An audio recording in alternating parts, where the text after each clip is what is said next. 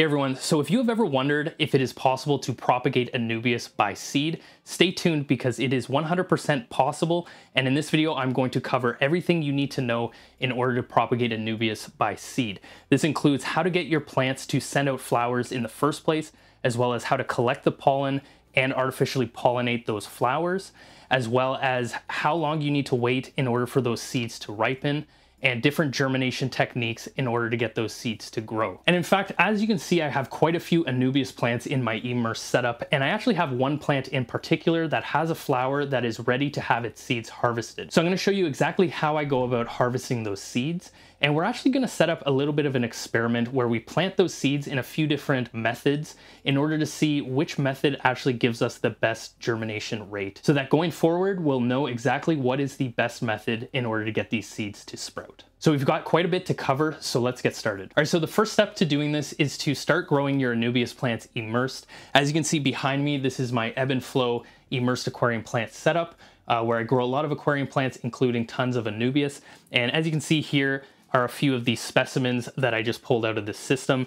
And this is kind of what you're looking for growing your Anubias plants, is nice, really mature plants, because the larger and more mature you can get your Anubias plant, the bigger the flower is going to be, and you'll get more pollen as well as more seeds from those flowers. And one of the benefits with this immersed setup is it actually grows the Anubias plants much faster than you can if you're growing your plants in an aquarium.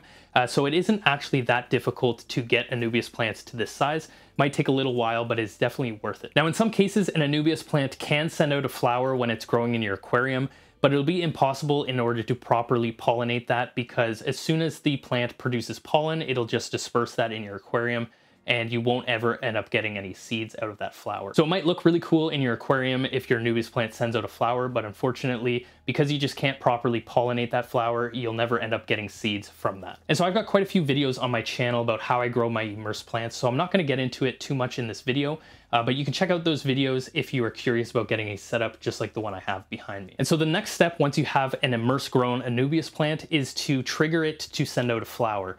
Now, this will happen randomly as you're growing the plant, but there are a few tricks that you can do that definitely increase the amount of flowers that these plants will send up. So the first trick that I have found that works pretty well is simply reducing the nutrient levels in your growing container. Now, because technically the setup behind me is a hydroponic setup, I find this is the best method in order to do this, because you can really easily manipulate the fertilizer levels in this system. You simply mix weaker fertilizers than you normally would. And the reason why this works in order to trigger flowers in your Anubias plant is because it reduces the amount of nitrogen. And when you have a lot of nitrogen in your fertilizer blend, it promotes a lot of vegetative growth in your plants. And so when you pull back those nitrogen levels, it tends to trigger the plants to go into a more flowering and blooming stage. And that's when you're going to get a lot of flowers starting to grow off of your plants. And actually, I sometimes unintentionally do this when I get a little bit lazy and I don't replenish the nutrients fast enough in my setup. If I wait too long, sometimes it'll get to a point where all of a sudden my Anubias plants start to send out tons of flower stems, and I know that I've waited a little bit too long in order to change those nutrients. And so the second trick that I have actually works a little bit better, and instead of just decreasing all of the nutrient levels across the board, you actually only decrease the nitrogen levels and instead increase potassium and phosphorus. Now, in a hydroponic setup where you're mixing your own fertilizers, this is pretty easy to do, and it's actually the best method because the potassium and phosphorus are needed by the plants in order to send out flowers.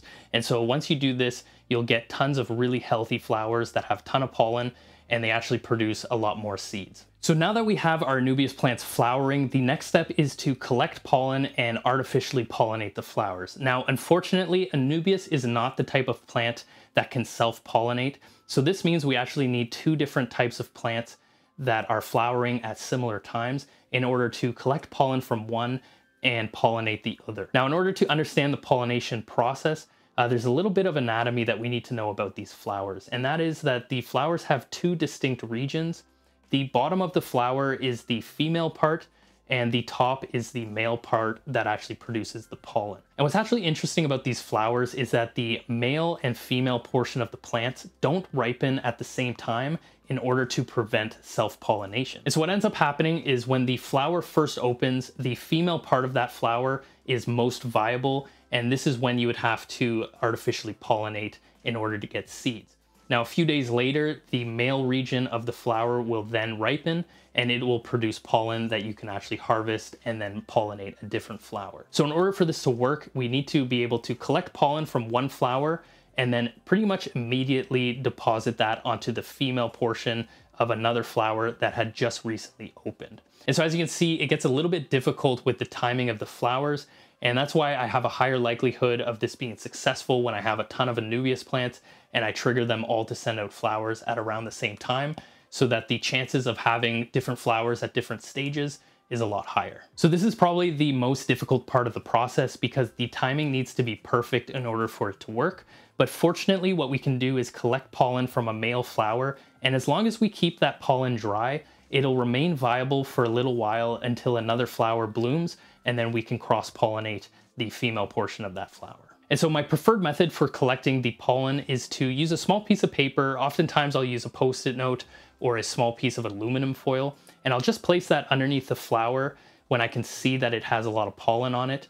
And then you gently shake the flower over top that piece of paper and you'll see all of that pollen drop onto the paper. As you can see, I've got a packet here of some pollen that I collected a little while ago. All I then do is fold up that piece of paper, seal it with some Scotch tape, and then write the date on it. And I find that that stores the pollen pretty good. And the actual pollination process is really quite simple. I'll just use a small paintbrush, just like the one I have here, and dab it onto the pollen that was collected, and then just simply press that onto the female part of the flower, pretty much as soon as the flower opens when it is most viable. And so that actually brings us to where we are today, where we have an Anubias plant that has been pollinated and is ready to have its seeds harvested. So I'm going to show you exactly how I go about that. And so a little bit of backstory for this plant is that it's actually been 51 days since we've pollinated this. So that gives you a rough idea on how many days it takes to go from pollination to harvestable seeds.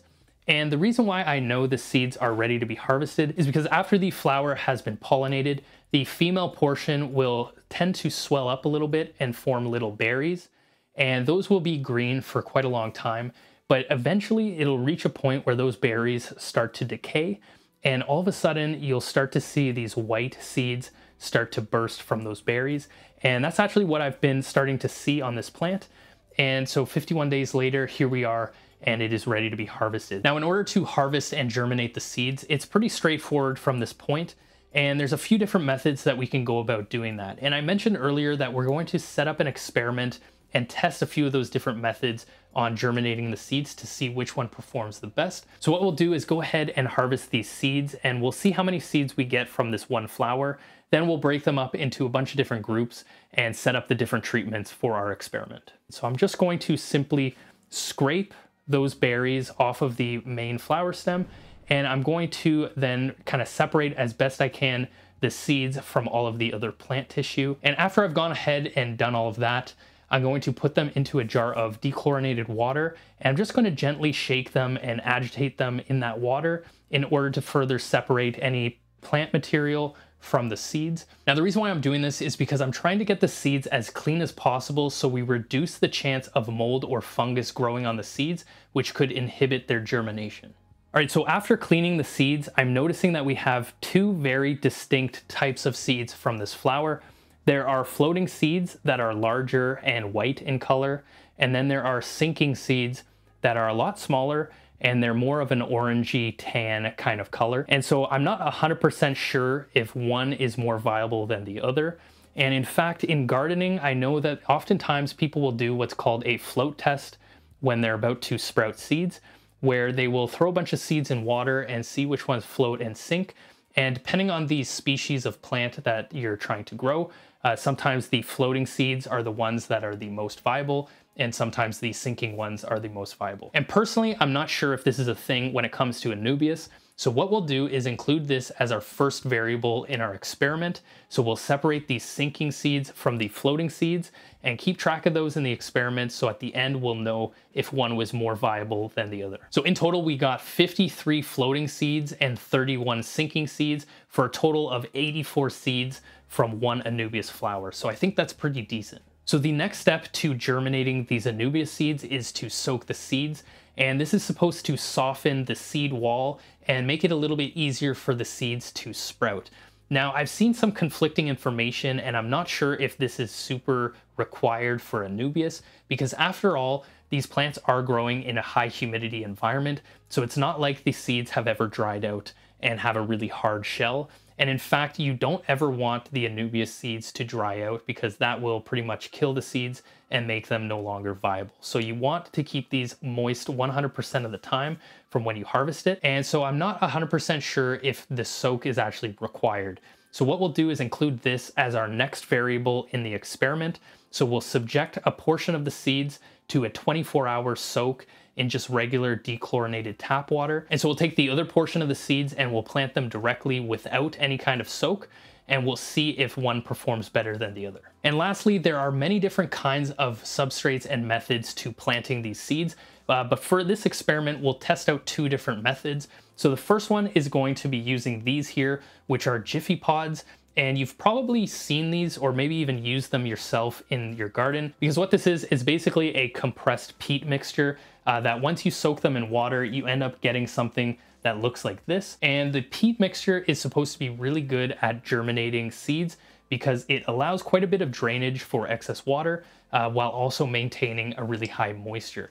And that's going to be really critical for these Anubias seeds. So I'm excited to see how this peat mixture is going to work. And so the next method that we'll test is by simply placing the seeds on some damp paper towel and containing that in a high humidity environment so that they can sprout and develop a little bit of a root structure, at which point we can then transplant them to another substrate where they can continue to grow. And so based on these different variables, we will have a total of 8 different treatment groups.